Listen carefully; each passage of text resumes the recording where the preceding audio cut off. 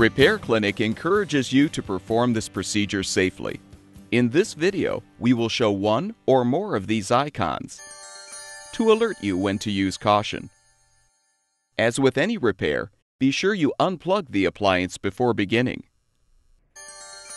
Your first step is to remove the lower back panel. Next, detach the old spark module. Install the new spark module by transferring the wires from the old component to the new one. Snap the new module into place and secure any screws if applicable. Replace the back panel and plug the appliance back in to make sure it's functioning properly.